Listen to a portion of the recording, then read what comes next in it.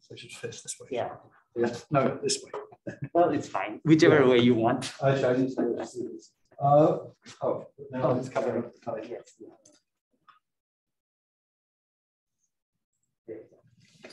So we're very pleased to have Henriette here remotely to give her talk today on Bootstrap with the double copy. So thank you so much for the invitation. I'm very sorry it couldn't be in person. I would love to come. And I was thinking back as I was preparing the talk of the happy visits I've had at Texas A&M. And it's been a while ago, but I clearly remember the hospitality and how wonderful it was to talk with people. And you know, I hope that things will settle down so that can happen again in the future. But thank you for accommodating the online version. And I'm very happy to talk about some of the work that I've been doing in the past year or so with these great people, including my student, Aiden Herdeske, Callum Jones, Sri Paranchapi. Those latter two have graduated already. And then postdoc Juan Heng Chi. There's also some new work that I'll mention briefly at the end with a new student, Alan Chen.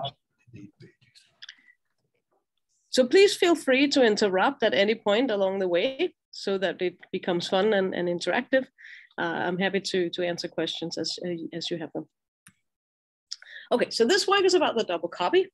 And what is it? It's a map of scattering amplitudes in some field theory that we'll just call field theory 1 times amplitudes in another theory that we'll call field theory 2 into some amplitudes in field theory 3. Now that's very abstract. And the most famous incarnation of this is that the two field theories in blue are Yang-Mills theory. And you take sums of products of their amplitudes, and what you get out are amplitudes in gravity. In principle, the surface of it from field theory, there's no reason why such a thing should hold. But we will see how there are such maps, and it's not limited to these sets of theories. In this theory, I will consider tree level only, but there are other constructions than what I will talk about today that have been conjectured to extend at loop level. Okay, so what we will talk about today includes that not every field theory could be the input and not every field theory can be the output, but I'll show more about what that looks like. But first, let's try to dig in and look a little bit more concretely what this map looks like. So what I have here is the concrete version of the double copy in the KLT formulation, which stands for Kawai, Llewellyn, and Tai, who first found such relations in string theory. And what I'll give here is first the field theory version of that. So that's the low energy limit, or alpha prime being small limit. And we will then also come back to what this looks like in string theory. So let's dissect what it is. On the right-hand side, I have a left sector and right sector amplitudes, and they're given some argument alpha and beta that are summed over. Those summed over labels are color orderings. And that refers to the fact that in a theory that can work as the input here, you must have some kind of color structure, like you would have in Yang-Mills theory from the gauge group. That color structure allows you to write the full amplitude as a sum over color traces. Here, summing over the n-1 factorial permutations of the last n-1 labels, keeping one fixed due to the cyclicity of the single trace. Again, this is tree level, so there's just everything can be done as single trace. The kinematic factors of these traces are independently gauge invariant, and those are called partial amplitudes or color ordered amplitudes. And those are the color ordered amplitudes that enter on the left and the right as the left and the right sector amplitudes in this double copy relation. And then one has to sum over a subset of the possible color orderings. As you can tell from this, there are n-1 factorial possible independent color orderings in principle. Some of them are related through various relations that we'll come to, but it turns out that you only sum over n-3 factorial of those. Then, as you take this sum over color orderings and the product of left and right sector amplitudes with different color orderings, there's a kernel that is involved in this project, and that's the KLT kernel. And that is something that depends on the Mandelstam variables of n-particle scattering. And we will come much more back to what this kernel looks like. I'll give you examples. And then the left-hand side, this sum over products, produces that this should produce an amplitude is rather remarkable. But the claim is that if the left and right sectors are Yang-Mills amplitudes, what you get out here on the left-hand side, as the result of this double copy, is the gravity amplitude. You might already see now that this has sort of a sense of being a matrix times a row and a column vector that produces something that doesn't have a vector structure, something that's a number. And that is actually a structure that we will see show up more.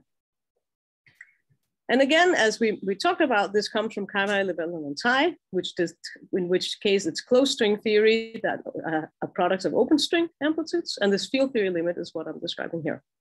But the structure that we just looked at is the same, whether it's the string version or the field theory version. It's just that the kernel changes and the input changes. Okay, so let's just look at concretely what this looks like at 4 point. So here, let me pick at 4 point that we know we have to sum over color orderings of which there were n-3 factorial. So that's just 1 at 4 point. So I pick one color ordering A, which I picked to just be the color ordering 1, 2, 3, 4, the canonical one. And then we could pick B to be 1, 2, 4, 3, just to mix it up. So here, color coded, you can see how the product works. And there's a kernel, which for this choice of color ordering, that entry is just minus the Mandelstam variable S. Now this relation has to hold for all possible helicity assignments of the gluons that I put in here and get gravity. And so since there are two choices, and I specifically here in 4 dimensions, there are two choices of the helicity of the gluons, positive and negative, then I will get not just two states for the two polarization states for the gravitons, but also two scalars out. So I get the scalars when I pick opposite helicities for the two gluons. Those are complex scalars, and I can dissect those into being the dilaton and an axion. If you did the same thing in d dimensions, you would not get two scalars, you would get one scalar, which would be the dilaton, and then you would get the antisymmetric 2 form, as well as, of course, the gravitation polarizations.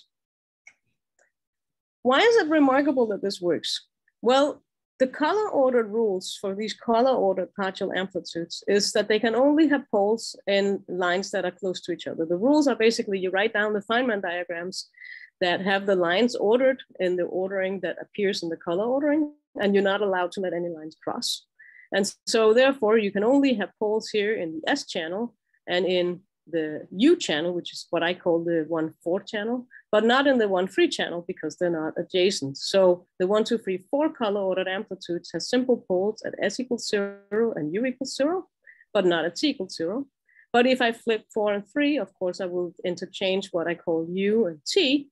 And so therefore this has poles in S and T channel, but not in U. On the other hand, the graviton amplitude has no color structure. It can have poles and will have poles in S, T, and U. And those are all simple poles, of course, corresponding to the exchanges of gravitons. So how can it possibly be that a product of, say, two amplitudes, those two that are listed here, can even get the pole structure of M of the graviton amplitude right and avoid double poles? After all, if I multiply the 1, 2, 3, 4 ordering with the 1, 2, 4, 3 ordering, then I will get a double pole from the S channel. Well, the answer lies in the fact that we have a kernel, as I just described. And in the product we gave on the previous slide, we had the 1, 2, 3, 4 ordering with the 1, 2, 4, 3 ordering. That was what potentially would have a double pole and S at S equal to 0. But we see that the kernel provides that S factor to make that a simple pole. It has the U channel from one of the amplitude, it has the T channel from the other one. So it has exactly simple poles in the S, T, and U channels. And then on top of that, the factorization is correct on each one of those channels so that it actually really does produce the graviton amplitude. And it's really quite non-trivial in some sense that even such a thing should exist. Now I had a choice of what I picked here in the color order product to be my A and B that I summed over. So I could also have picked the two color orderings to be the same, A equals B equals 1, 2, 3, 4. In that case, we seem to be even worse off because we would double the S pole and we would double the U pole and we wouldn't even get a T pole. But in that case, the kernel nicely has a form S times U over T that cancels the potential double poles in S and U while providing the missing pole in T. And this picture is generally true, that the role of the double copy kernel is to eliminate double poles from the product of the amplitudes while providing missing poles. And we can see this quite simply in the structure where there's just one term in the sum and one product. but it also has to work when you're summing over multiple different channels when n is larger. So for n5 and above, you have more terms in the sum.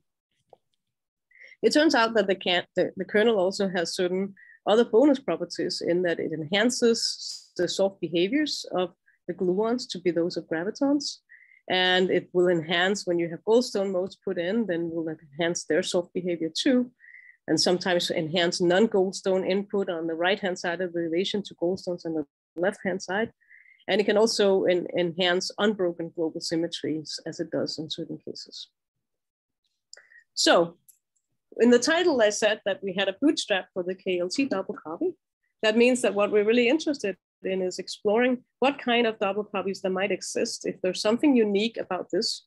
And we see that any way of trying to change what the double copy kernel is would very likely mess up this nice structure of even providing the right pole structure. In other words, it's non-trivial to alter the kernel in such a way that what you produce from the double copy is an amplitude of a local field theory. Even something that would not preserve that at tree level. So that's something to be aware of, and we will. Now, there's another thing that's important about these relations that I showed you. I gave you two different versions of how to produce the graviton amplitude. One here with two different color orderings and one with the same as the input and different kernels. But there's only one gravity amplitude, so no matter which ones I choose, I better get the same graviton amplitude. In particular, those two expressions must give the same result. And so if I subtract this expression from that expression, and I then take care of the overall non-zero factor with the 1, 2, 3, 4 ordering, then I see that it must be true somehow that Yang-Mills amplitude satisfies relations such as the one written here. And that is true, otherwise the double copy wouldn't give a correct answer for all choices of the versions of the double copy. And such a relation here is now known as the BCJ or Baron-Carrasco-Johansson relation at 4 point. In fact, I could have picked any one choice of A and B color orderings to put in here at 4 point. And that would have generated a set of relations that had to hold true in order for the result of the double copy to be the same, no matter what this basis choice would be. And those relations that are generated are nothing but what are known as the Kleist-Kropf relations, which are really trace reversal identities, of which there are 3, given the anchored 1. And then U1 decoupling relation, which says that if my color group had a U1 factor, that photon associated with that would have to decouple. That gives this relation here. And then there's the BCJ relation I just presented you. So if I think about the possible color orderings, of which there were n-1 factorial, so 6 different ones at 4 point, these give me 5 relations among those that leave a single one, and a single number 1 was also n-3 factorial, and it's no coincidence that the number of color orderings we sum over in the KLT relation happen to be n-3 factorial. But we can, of course, also explore that more as we go. So now if I ask the questions, which field theories have 3 amplitudes that can be double copied to give some sense of the result here? One criteria that they must have is that they must be such that they obey these KK or these joint KK-BCJ relations, because otherwise you wouldn't get a unique answer for the amplitude on the left. And so that gives a selection criterion in the space of possible field theories as to which theories can be input of the double copy. Okay, so this gives us another way of exploring the landscape of field theories, namely, what can you actually possibly put into these relations as input and what can come out. So here are some examples. We know already, I told you that Yang-Mills tree amplitudes obey the KK-BCJ relations. If you supersymmetrize it and look at super Yang-Mills theory, it similarly obeys these relations. It turns out that leading order chiral perturbation theory, by here I mean the 2 derivative theory, nonlinear sigma model, likewise obey these KK-BCJ relation. And then there's a model that we'll return to more, and I'll say more about what it is, known as the biadjoint scalar model, that also obeys these relations. What about higher derivative operators? If we're thinking in the context of effective field theory, as you would, for example, in a low energy limit from string theory, you might think about what higher derivative operators could then obey these relations and be input in a double copy. And these are contexts where people have tried to, including myself, apply the double copy. So it's interesting to understand what the criteria give. So for Yang-Mills theory, if I look at F cubed, it has been known since Wirkow, Dixon, and Brittle that F cubed obeys it, but that F to the 4 does not. If I look at the MHV sector, then at 4 point, there's also two possible operators of the form b squared F to the 4 as a single trace operator. One of them obeys KK-BCJ relations and the other one does not. So that is clearly some selection criteria here. And you can go to higher orders and here's the counting that is given. Likewise, for chiral perturbation theory, the leading order obeys the relations.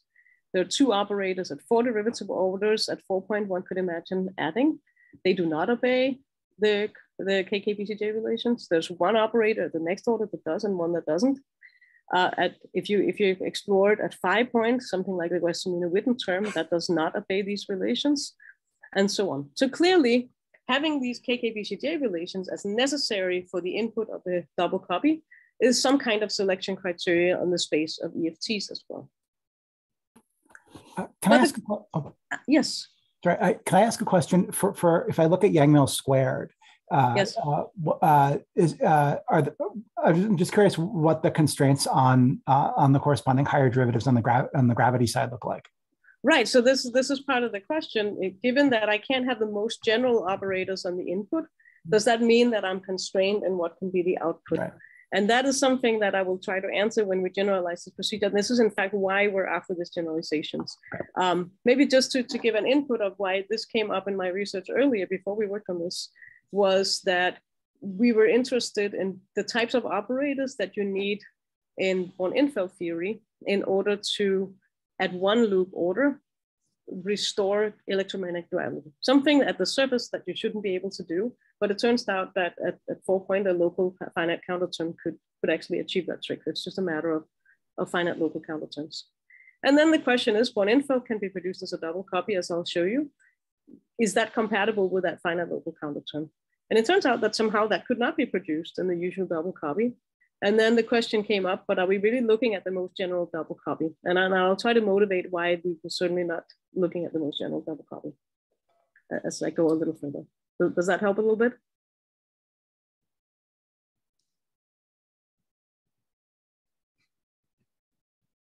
Okay, but please ask again also, because this will come up for sure, what can actually be produced by the double copy, say on the gravity side. Okay, so here is basically what we're trying to do. And so in the context of EFT, and I think also related to Daniel's question, is I want to try to take double copy of Yang-Mills with high derivative operators, say. And I have my kernel, and I want that to produce gravity with some high derivative operators. And so it would seem prudent to also include high derivative corrections in some sense, whatever that means, for the kernel. Or at least some kind of way of saying, I'm not just multiplying these two derivative expansions, but there should be corrections here. Because in fact, that's what string theory does. String theory is not just the kernel that I showed you before in those examples, but something that has higher order terms in Mandelstam variables, which come from expanding the string kernel at small alpha prime. So let's actually see what that looks like. It has this string kernel. And what that kernel looks like, the kernel that I showed you earlier was had an ordering 1, 2, 3, 4, 1, 2, 4, 3.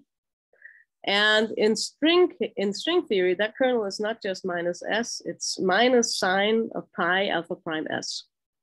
And when I then expand that out for alpha prime times s being small, then we see that at leading order up to some overall irrelevant constants, I'm going to get the field theory kernel we just described, which is of course where the field theory kernel comes from. But then there are higher derivative corrections to the kernel, or what I should actually call higher Mandelstam orders, well, higher polynomial orders and momentum variables sitting there. But it's clear that those are not the most general thing you could think of having added, because there's only dependence on the Mandelstam variable s, nothing with u or t in it. And that seems maybe odd why there's some selection principle also for the kernel. And we also notice, because it's the expansion of sine, there are only odd powers in s. And I could easily have imagined trying to start by adding an s squared term with some arbitrary coefficient and ask how that would alter my double copy. But somehow string theory tells me that's not allowed. And it would be interesting to understand more from a fundamental approach or bottom-up approach, why I couldn't have had such an S squared, why I couldn't have had a leading order T, what is actually the structure of this kernel that string theory gives us, and why is it special? So this motivates that one should look at higher derivative corrections to the kernel as one way of generalizing the double copy and try to understand what makes the string theory kernel special. So that's really the game, and say, look, we have these relations. What is, from a bottom-up approach, the most general way I can modify this kernel in order to still have something that takes 3 amplitudes in local theories and produces amplitudes in some other local theory, in particular here shown for Yang-Mills and gravity. But what are the rules? It's apparently, I have to be very careful, because we know already that the double copy kernel has certain properties. It should eliminate potential double poles. I shouldn't mess that up. It should provide missing poles that were not already in the product, but needs to be there in the output.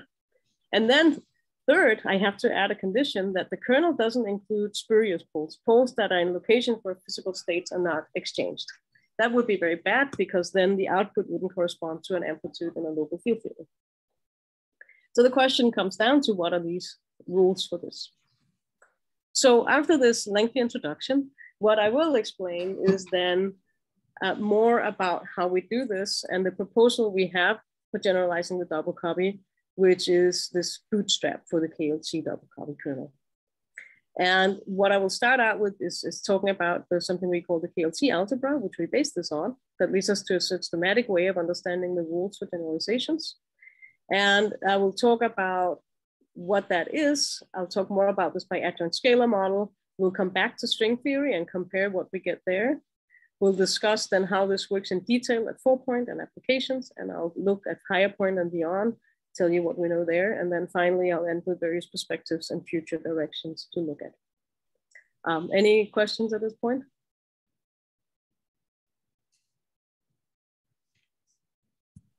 Okay. So I gave you 4 examples of things that satisfy the KK-BCJ relations, so they can be used for left and right input in the double copy. So there was Yang-Mills, there were supersymmetrizations, and for example, I can just pick this to be n equals 4 super Yang-Mills, but it also works for lower amount of supersymmetry. There's chiral perturbation theory, and here is by adjoint scalar model. And here I'm not thinking about the higher derivative corrected models, just the 2 derivative theories. So here's a multiplication table that we have for the double copy. If I input Yang-Mills from the left and the right field theories, I get gravity plus dilaton action, as we know. And if I supersymmetrize it, the supersymmetry carries over and actually adds up, so that n equals 4 times n equals 4 gives me n equals 8 supergravity. If I took Yang-Mills with chi-pt, I get Born-Infeld theory. And so let me just mention, so I get Born-Infeld theory. If I take n equals 4 super Yang-Mills with chiral perturbation theory, then I get the n equals 4 supersymmetric Dirac Born-Infeld theory that lives on D3 branes, or a single abelian D3 brane. Chiral perturbation theory with itself is the special Galilean, which is sometimes used in applications in cosmology, so on. And then there's this final theory, this by adjoint scalar model, whose Lagrangian I've written up here. It's a scalar theory in which the scalars have 2 color indices. So this is something that has not a gauge group as a color group, but something like a global flavor group. You can have, say, UN times UN prime that has adjoint indices under both of those UNs. And then there's a cubic interaction, which knows about the structure constants of the 2 groups, the UN, say, and the UN prime. And it's just, that's the whole thing. It just has that single cubic interaction. Now, if you take the amplitude, go ahead. So if I want to do a double copy for like Born-Infeld, like the product of Born-Infeld and Born-Infeld, can I get a sensible result after this double? So I cannot use Born-Infeld itself as input. Born-Infeld, I'm thinking here about abelian Born-Infeld. This is what we know. And so it doesn't have a color structure, so I cannot use it as left or right input. Just like I can't use gravity as left or right input. Does that make sense? Yeah. But I can get it as output, is what we see here. So what we see from this is that the biadjoint scalar amplitudes, if I take that 3 amplitudes on this simple cubic theory, and I put them into the double copy, I find that no matter what I double copy these amplitudes with, I get the amplitudes back out of whatever the other thing was, including biadjoint theory with itself gives itself. And that tells me that if I think of this map, this double copy as a map that takes field theory times field theory into field theory, then that map has an identity element. And that identity element is that theory, the biadjoint scalar model, sometimes called the cubic biadjoint scalar model. And so we can summarize our multiplication table to say that this statement here, biadjoint times biadjoint gives biadjoint, is really just a statement in an algebra that 1 times equals 1 times 1. And of course, all the other elements of that, calling it an identity element, is that 1 times left gives left and 1 times right gives right. Now, string theory with its different kernel also has an identity element similarly. And that identity element is in fact this biadjoint scalar model with a certain select set of high derivative terms that generate those higher powers and the Andelstam variables that I showed you before when we discussed the string theory kernel. So this leads us to the proposal that the KLT algebra is a fundamental principle for generalizing the double copy. And when you take that principle, then what we are led to is the fact that if I have an identity element and I want to try to change what the product rule is, it's natural that I also have to change the identity element. And if I change the identity element, I need to change the product rule so that this equation holds. And that leads to a bootstrap equation for the kernel itself, in that the identity element uniquely determines the product, as I will show you. And that way, if I start changing biadjoint scalar theory plus generic high derivative terms, this equation will tell me which high derivative terms can possibly be allowed and how the Wilson coefficients of those high derivative terms may have to be related and linked to each other at lower and higher orders in order for such a relationship here to hold, namely that this really is an identity element. And then it turns out that the other 2 statements that this is an identity element with a generalized product will give you generalizations of the KK-BCJ relations, which by the way, in string theory are the monodromy relations of the amplitudes. So they will generalize the monodromy relations we know from string theory. Okay, so that's the principle. And let me now try to unpack why 1 equals 1 times 1 is actually some non-trivial statement and how that restricts the higher derivative operators. And to do so, I first have to tell you a little bit more about this biadjoint model. So first of all, who even ordered this silly cubic model? Well, one way of understanding how it really naturally shows up, even though it wasn't how it showed up historically in the field, is to look at a different version of the double copy, the more recent one by Baron, Carrasco, and Johansson, which says that any color ordered amplitude can be written in a form of basically something where you have trivalent diagrams and you have some scalar propagators for those. You have your color ordered factors and you have numerator factors. Now this statement is actually quite trivial. You can always rewrite things as this contact terms, you just multiply and divide by some propagators. It's a non-unique form. There's nothing special about saying that you can write the amplitude this way.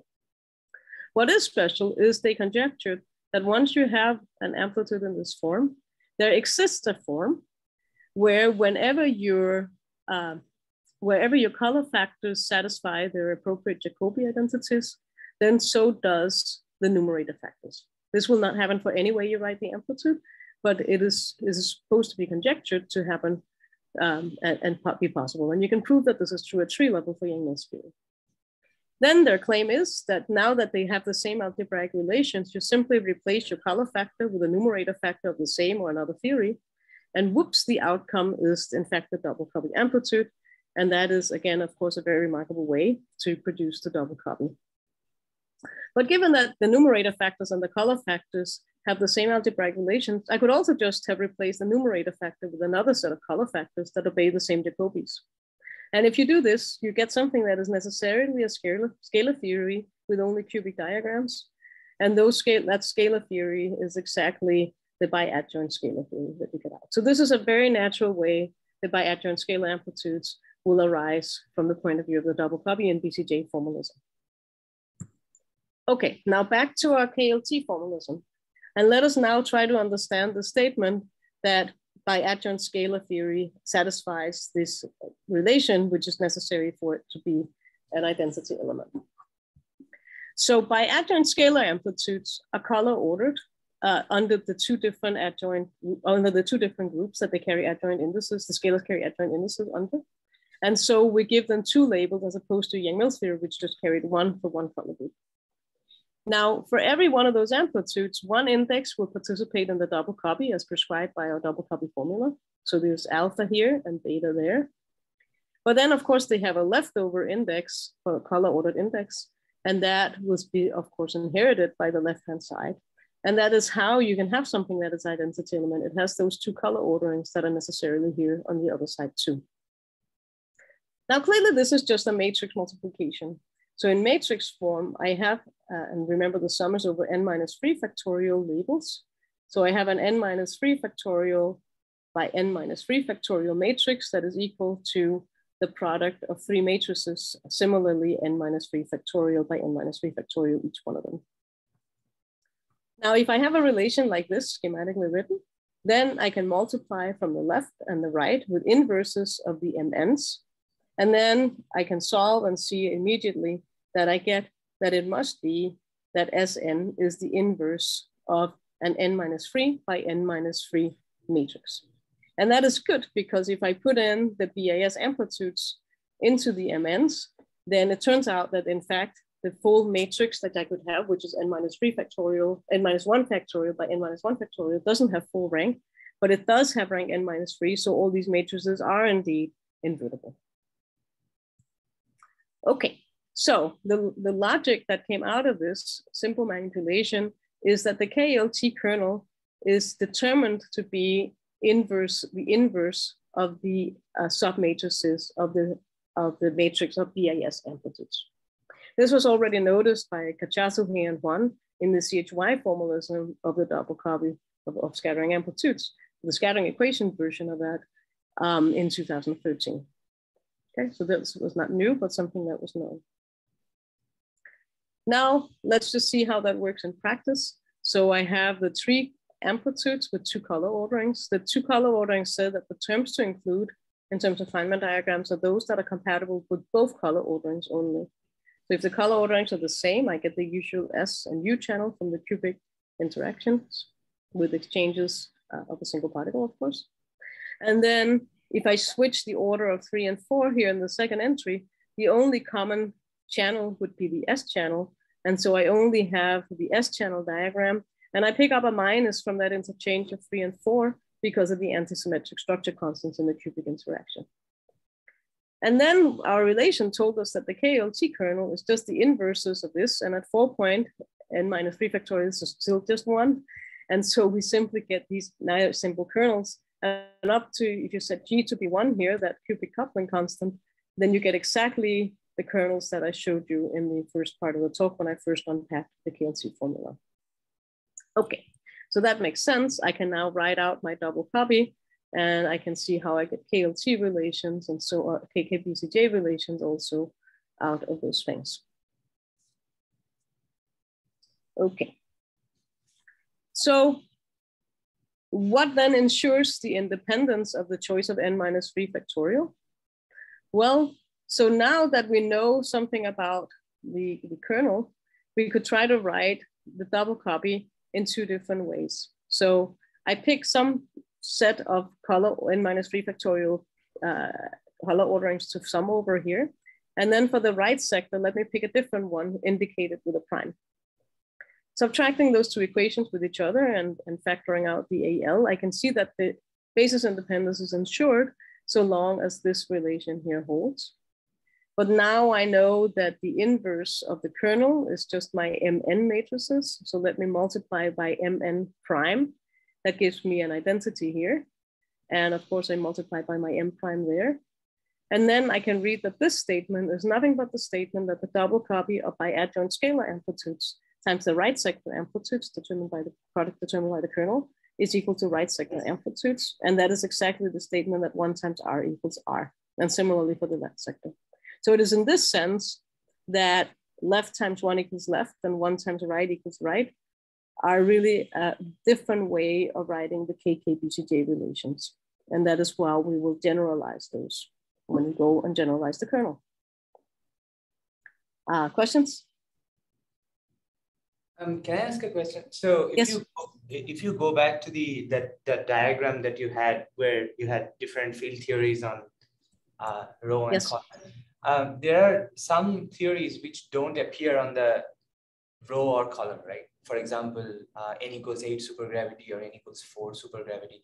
So, I mean, if you take those theories and multiply with the bi-adjoint scalar, do you get back those theories?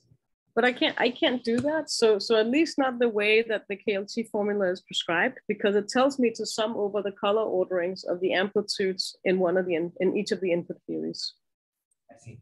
So I am not allowed to use that as an input. If I look at I guess what I'm trying to say is when you establish this relation that 1 times L and 1 times R is R, or the other way, L times 1 is L and 1 times R is R, you need to have a full complete set of elements, right? I mean, there are some, go ahead. Yeah, there are some elements here which sort of fall outside of that algebra.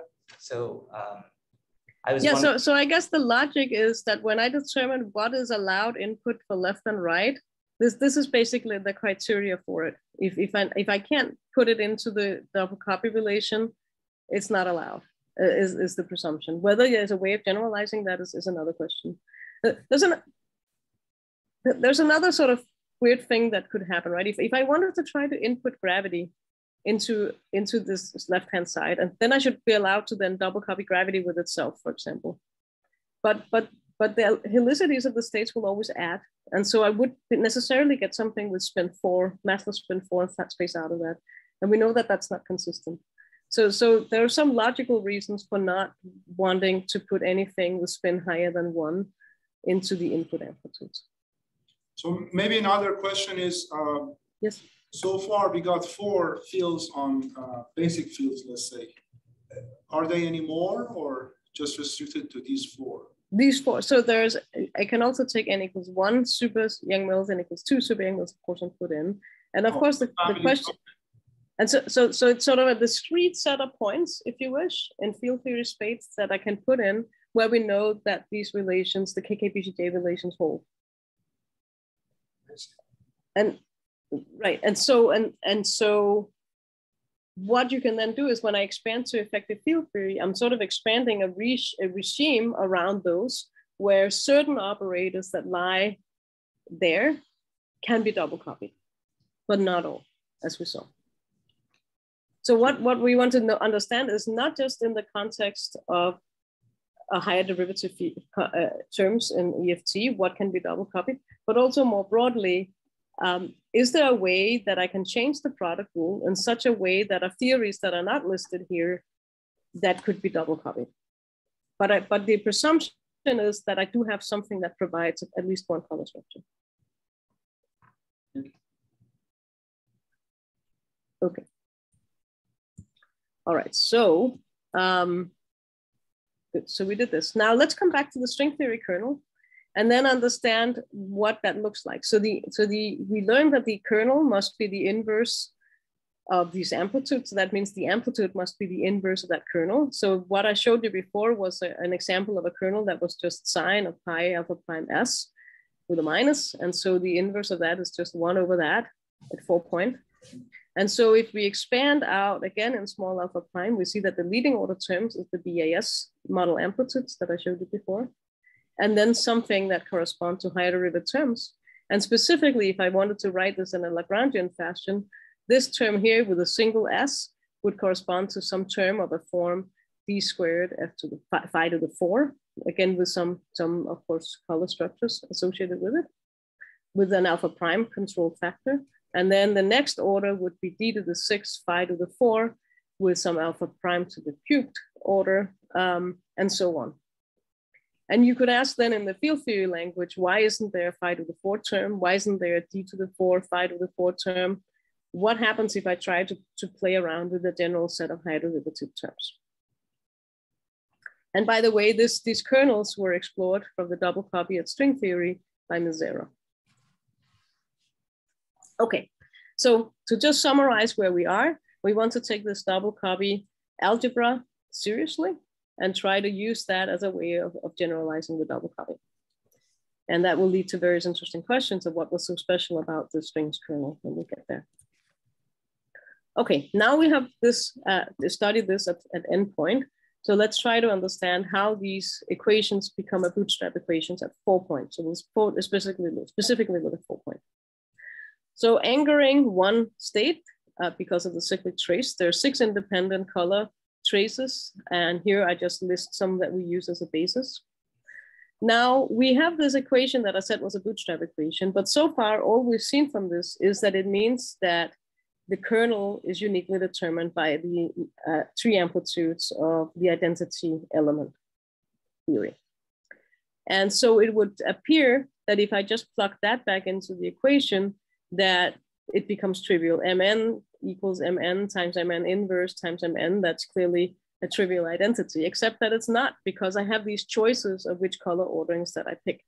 So for example, if I pick my color orderings on the left to just be the 1, 2, 3, 4 ordering, both of them, then those will be the ones that appear here in the inputs. But then the ones that I sum over in my double copy, I will pick to be the ones where 3 and 4 are flipped. So 1, 2, 4, 3. So I have that sum here, I have that sum there. And this flip that you see here is cleanly on purpose, and we can talk about it afterwards why it's there. So this is a bootstrap equation, because it's non-trivial that it holds in general. So let's see why. Now, if I multiply over, then I will and rearrange the equation. I see that this looks exactly like the statement that a 2 by 2 minor inside the 6 by 6 matrix of possible independent color orderings has to vanish. And that choice, that 2 by 2 matrix is not, 2 by 2 matrix is not special, because here I just picked some color orderings. I can pick any one of the 6 color orderings for these. That means picking any row or any column. And there's the 2 choices for the sum. There's 2 choices on the left-hand side. So that defines any 2 by 2 matrix of this has to vanish, has to have a vanishing determinant. And so that means that the whole 6 by 6 matrix must have rank 1. Now, if I plugged in just the biadjoint scalar amplitudes, that would be true. That whole 6 by 6 matrix has rank 1. But the moment you start adding other operators to it, that will fail. So generically, you increase the rank of the 6 by 6 matrix by adding high derivative corrections to the biadjoint scalar model. So how do we analyze this systematically? So here I list the amplitudes in the first row of that matrix. In general, you might imagine that they define 6 different functions of S and T. Of course, S plus T plus U is 0 because there's some asset states. Now, these are not independent because I can use the cyclic symmetry and momentum relabeling to actually just have F1, F2, and F6 being independent. I don't assume that I would have a trace reversion, so F6 could in principle be different from F1. So if I just have those 3 functions, they parameterize the entire 6 by 6 matrix, and without any further relations among F1, F2, and F6, that matrix will have rank 6. But now I have to impose the vanishing of all 2 by 2 minors. And that turns out to be solved by 3 simple equations. One equation says that F1 is fixed in terms of F2, and F6 must equal F1. That actually tells us that we have reversal symmetry at 4 point. Then finally, there's just one more relation, and that says some kind of self-consistency condition for the function F2, which was the color ordering we looked a lot at, 1, 2, 4, 3 in the last row entry. And so we have these 3 equations, and we put in the amplitudes we know from biadjoint scalar, those solves them, of course. The string theory one from the 0 solve them. But then the question that we ask is, what else solves these equations? And we can see that everything can be parameterized in terms of F2. You solve the self-consistency condition, then you know F1, then you know F6, then you know everything. So how do we parameterize F2? We start with the biadjoint scalar input here. I pull out some scale, which is not important, so you can think of lambda just being 1. And then you just can you can parameterize systematically all higher derivative operators that you could add to the biadjoint scalar model in terms of polynomials of S and T with some arbitrary coefficients. Now, in addition to solve these self-consistency condition for F2, you must also make sure that there are no spurious poles in F1. And F1 can only have poles in the S and the U channel. So there in particular can't be any T channels, and there also cannot be any poles whose residue are polynomials in the Mandelstam variables, because that would indicate exchanges of higher spin variables. And we don't have any of those in the biaxial scalar model with just that one scalar. That gives some locality constraint. And once you solve the bootstrap and the locality, you find that not all terms are allowed. In particular, the constants term that you could have added here, corresponding to an f to the 4 correction, is disallowed. But you can have T and you can have S, and S is the one that was allowed in string theory with a factor that in some units of alpha prime is 1 minus 1/6. A20 is not allowed in strings, but A33 is, and none of the other ones listed here are, and so on and so forth. You can go to as high order as you want because these are such simple systems. So clearly this new copy is more general. And if we write it in terms of what the BAS theory is, then this is just a standard cubic interaction. Then the leading orders correspond to 4 different operators, and they have just 2 independent coefficients that I call A left and A right, depending on whether the U1 decoupling identity is violated on the right or on the left. And it's violated by the fact that the interactions are not just controlled by the antisymmetric structure constants anymore, but also by the symmetric tensors that you can form out of the group generators. Now, in terms of what I had here, these A left and A right are just given in terms of A11, A11, and A10 as this relationship. So what can we say about this? You could have imagined replacing the cubic interactions by a symmetric cubic interaction, but that doesn't solve the rank 1 bootstrap equations. As I mentioned, there's no phi to the 4 term for the same reasons. We talked about the U1 decoupling relations being changed, but this is also known and well known from the string theory case where the same thing happens. Now, if I compare with the strings kernel, it turns out the strings kernel has A left equal to A right. So in certain sense, that means that what we have here is a generalization of the strings kernel to something that treats left and right movers differently. So you could think of that as some kind of heterotic double copy paths. So let's apply this and see where we get. So now in order to understand what can serve as input, I have to subject, I know now my identity, I know my product rule, because it's the inverse of this identity. So now I just have to find out what amplitudes are allowed to put in. So let's take the example of 4-point Yang-Mills with high derivative operators. I put in as my ansatz all possible high derivative operators I can think of or that I systematically can label in amplitudes. I subject them to these relations. And here in the left sector, I find, of course, the usual Yang-Mills passes. Then there's a term, we knew that F cubed passed, right? So there's a term in which there is a pole term with 2 F cubed vertices. That is known also in the usual case. And then there's a new term, which is F to the 4. And that's good because we know string theory generalizes, sorry, string theory has an F to the 4, of course, in the open string expansion. And so, of course, that should be allowed by our kernel. But whereas in string theory, the kernel would uniquely determine the coefficient of F to the 4 in terms of alpha prime, that is a free parameter here. Then there's a D squared F to the 4, and so on and so forth. And similarly for the R sector. If we then double copy with our generalized kernel, what we find, and here's some mess of couplings that are not important, but we get the usual Einstein gravity. We get a pole term that has exchanges of both the dilaton and the axion, because in principle, we could have different couplings for Yang-Mills on the left and the right. And those only happen in the S channel. And then all this big mess, all that is the coefficient of the R to the 4 term, a local R to the 4 contribution. And the part that would be computed, that we produced by the standard double copy in field theory would be this one. This is also what controls the contribution in string theory. And the new part that doesn't exist in string theory is the shift of that Wilson coefficient by this quantity A20. And you can go to higher order and see what the picture is. So we've examined several different amplitudes, different helicity assignments, much higher orders than is shown here, but this just illustrates the ideas. So here you can see the summarize of higher derivatives at different orders. The red ones are the ones that were not allowed in the field theory KLT. Now the generalized KLT, the blue ones are the new things that are allowed along with the green ones. We see that still not everything is allowed, but more is allowed in the generalized KLT double copy. And if you do the same thing for chi-BT, you see a similar pattern. There are things that are still not allowed, but new things that are. By the way, fun fact, if you fix the kernel and decide to think about what theories are allowed, it turns out that that links the coefficient of f to the 4 with the d to the 6, phi to the 4. And that's perhaps a little peculiar because these are operators of different dimensions, but those would get linked by the coefficient in the expansion. Okay, now, what about higher point? So I just talked about 4 point, and we have these generalizations of the kernels in terms of these Aij coefficients.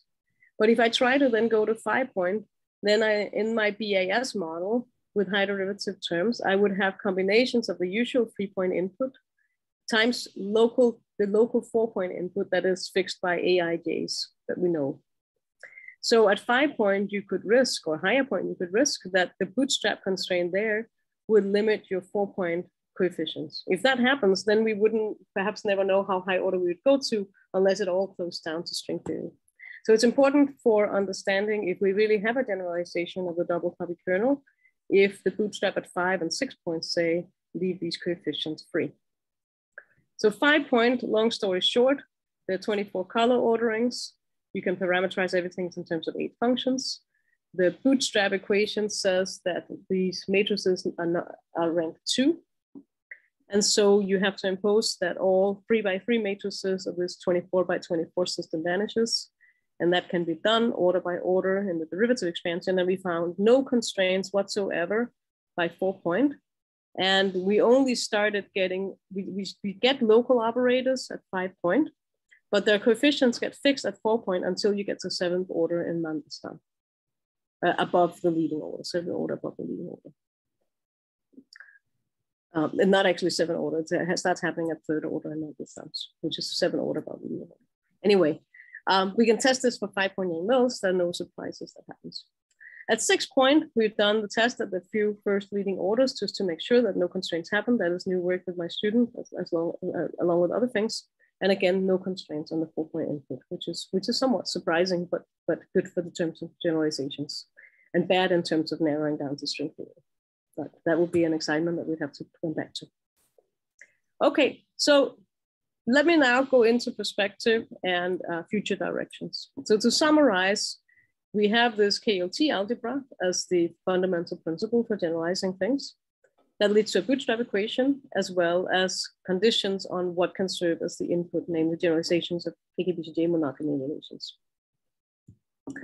Okay, so you might ask, why did we insist of talking about n-3 factorial in the bootstrap? Why was this the rank we imposed? So when we talk about the BAS model plus higher derivatives, then we saw that the generic higher derivatives increased the rank. So if I worked with a higher rank system and inverted matrices of higher rank, then in the limit where I go to low energies and remove our higher derivative directions, those inverted matrices of higher rank than n-3 factorial would all of a sudden be divergent. And so therefore that wouldn't give a good and sensible low energy limit. So from a point of view of effective field theory, when I think about generalizing in the direction of BAS model plus higher derivative corrections, I have to stick with this so-called minimal rank. Now you could imagine also, of course, bootstrapping for different ranks. And so we could go back and re-question everything again. Forget about the BAS model, but just go back and say, suppose we took this cubic interaction with symmetric structure constants and the symmetric constants instead of the structure constants. At 3 point, it's rank 1. At 4 point, it's not rank 1 anymore, but rank 3, but there are no apparent problems in this. Then you go to 5 point, it's a rank 11 system. But now the problem is that the kernel you get from inverting those amplitudes has spurious poles. And while that is okay with certain special theories, it takes amplitudes that obey the corresponding KKBCJ relations, but produces something that is not amplitudes of a local theory from it. And so that is a problem. That means that this probably doesn't make sense as a double copy, at least not in a fully general sense. We could also ask, what about this f to the 4? Drop all the cubic orders. Why don't we start a double copy kernel based on a model of the identity, which just has this quartic interactions, for example, the fully symmetric structure constants that gives an f to the 4 term. 4 point, no problem. 6 point, rank 10, that's fine, no problems. If you go to 8 point, it has rank 273. There's spurious poles in the inverse, and that looks like it would be very hard to overcome. this statement that it's actually okay is just checked in a couple of examples, not fully in general. So that's actually not even clear. So we view this as no-go result that may indicate that the minimal rank n-3 factorial is somehow unique and special for the double copy. And there are another indication that goes in that direction too, that I will mention very shortly. So here are a couple of things that we're thinking about right now. So when I showed you the double copy of Yang-Mills to gravity, I showed you that we got an R⁴ local term, and it had its coefficient shifted. It turns out that even as we go to very high orders in these 4 and 5 point examples, we generated the same type of operators that the uncorrected BIS kernel had, but with shifted Wilson coefficients. And perhaps that small multiplicity, low enough dimension effect, but there could also be a question that it's something more fundamental. And so we're studying something along the lines of similarity transformations using some certain hybrid double copy kernels that allow you to change the basis of the kernel from the general one without any higher derivative terms to the one with generic ones. And we're finding some interesting algebraic structures that we'll soon start to write up after a few more tests. And that is with my student, Elvang Chen. So then I may also mention that we have explored, at least preliminary, whether this minimal rank condition is fundamental. So we looked at non-minimal rank cases. And that was actually also motivated by some work by my students, Jones, Paranchapi, and Laura Johnson, where they studied double copy with massive states. And in those double copy with massive states, at 4 point, there appeared to be no problem in any kind of theories that you double copy with.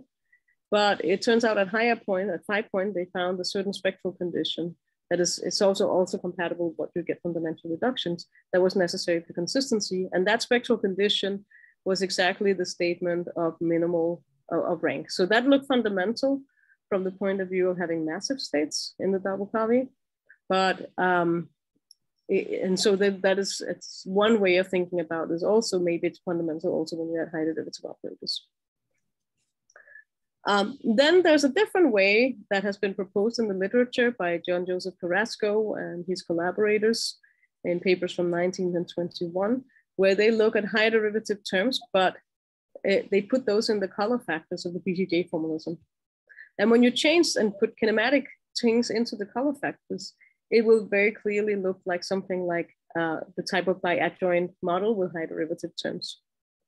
One thing we checked in some examples of their work was that the type of kernels they also have minimal rank, and there's no examples where they have things that work that are with minimal rank also. So that appears to be a connection also again to that minimal rank. Now, one thing in the work of John Joseph and friends was that they had some exact kernel solution. Here we've been thinking about it in terms of higher derivative terms, and so it's definitely like a derivative expansion. But they had kernels where they had modifications of the color factors that were exact solutions in some sense. So that told us that maybe there should also be some exact solutions to what in the formulation that we were doing. And it turned out that if you took the bi-adjoint scalar model, you dropped a left operator and just stuck with a right, and you dropped any other high derivative terms, then that turned out to be an exact solution to the minimal rank condition, or to the bootstrap. And here's an example of what the kernel would look like in that case. It just has that T interaction that comes from the combined two terms here, controlled by AR. Now we can look at what the left sector amplitude. The left sector is not corrected because A left was set to 0. So we just have Yang-Mills at those orders there. And then on the right factor, we can now have some f⁴ operator that is controlled by the coefficient AR in the kernel. And this is what, of course, controlled by, because you have to solve the KK-BJJ relations. But now when I double copy this with that kernel, you see that those factors here will exactly cancel the corrections in the kernel if I treat these as exact things. And I end up with a double copy of Yang-Mills, pure Yang-Mills, with Yang-Mills plus f⁴, which gives me just gravity without any higher derivative corrections. So that is some indication that perhaps these changes of the kernel can actually just go into shifting things around in the Wilson coefficients. And that deserves definitely to be studied more, but that's just one example. Okay, so you could, for example, also ask, is this also exact at higher point? And it turns out to also be an exact solution at 5 and 6 points. So just as a little curiosity that it does hold up. Okay. Another very interesting question is this question of what makes the strings kernel so special, or what makes strings special. So a different way of bootstrapping down to say if string theory is the unique theory would be to try to impose positivity restraints, or if to heat run, swampland constraints, UV compatibility, whatever you want to call it, on the coefficients of the field theory, because after all, we see that the kernel corrections somehow shift the Wilson coefficients around, but if they're positivity or upper and lower bounds on these Wilson coefficients, you're not allowed to change them by anything you want. That could narrow down the kernel, which in turn would narrow down what the open string amplitudes are through the generalized monotone relations. And then that might somehow lead to a picture of why string theory somehow gives the unique theory with a unique UV completion that can actually have a double copy. So that is one thing that we're exploring now with a new student, Justin Berman, and my student, Aiden Heritage. And so here are pictures of my collaborators, Callum and Trudy, who graduated already. Aiden is in his 4th year. Juan Heng finished his postdoc this past fall. And then new student, Alan Chen, who's working on these hybrid models as well. And so with that, I want to thank you for this trip in the landscape of field theory from a double copy perspective, and happy to stick around and answer questions.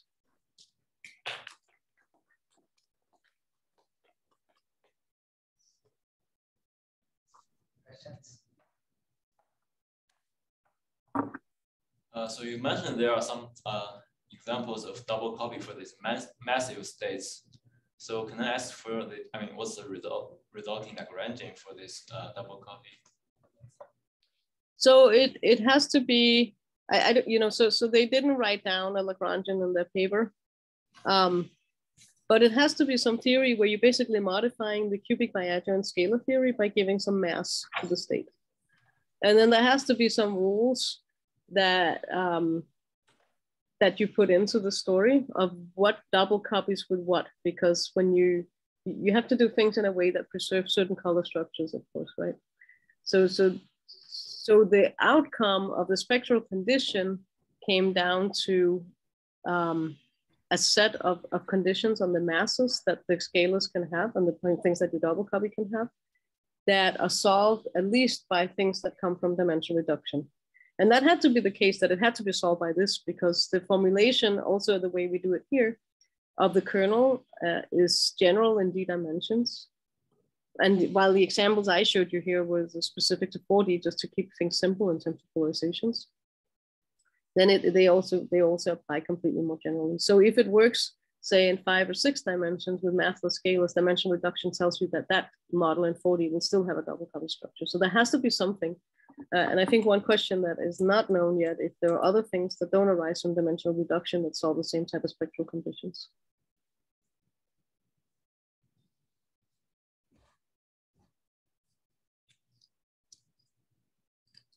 Yes, is there any question online?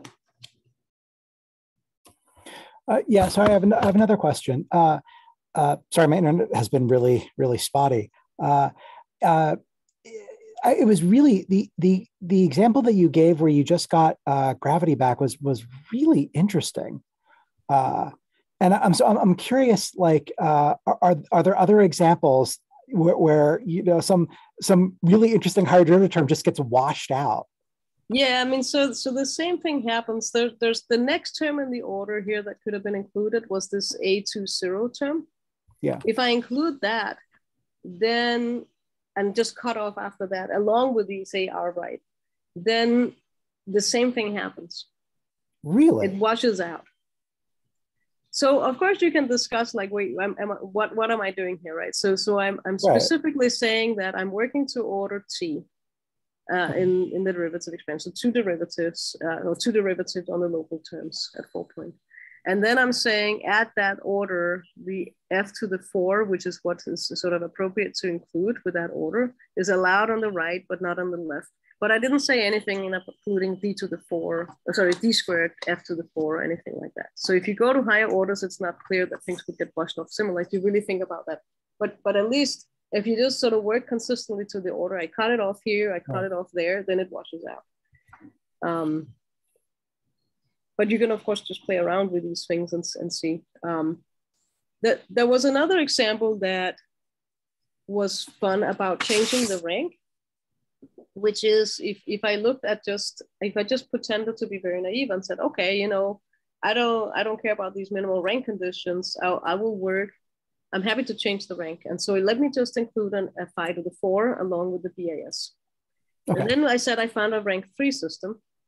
And you can easily see that there's spurious poles in the kernel. But you might say, oh, but you know, if I am very consistent and I only include input that solve the KK-BCJ relations with that generalized rank 3 kernel, could it be that when I double copy, it's not just a product over 2 things at 4 point anymore, it's a sum over 3 terms because it was rank 3, a product, so a sum of products with 3 terms. And you know, you can actually get it to work at 4 point. And so I was giving some summer school lectures last year and I had to write a problem for them. So since I was curious about that, that was the problem I wrote for the students to do. And it turns out you can get it to work. And then I think that the thing that always is the problem with these things is once you go to higher point, even if things appear to be fine at 4 point, the fact that at higher point you rely on factorization to lower point, that's where things get much more constrained. Okay. And I think it's very likely that that would kill off such models. Okay, thank you. Is there a question in the chat? No, it's not. Yeah. So any other questions?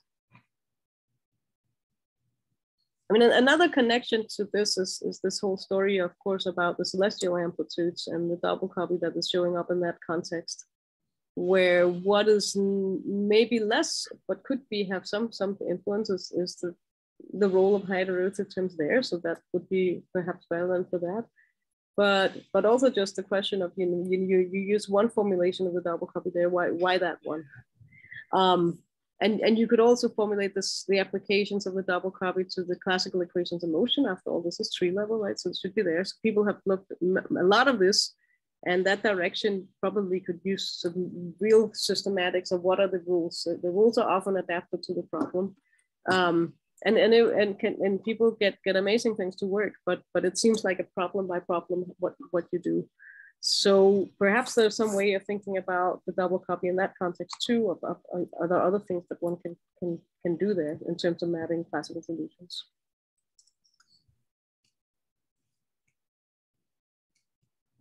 Okay, maybe if there is no more question, let's thank the speaker again. Stop the recording.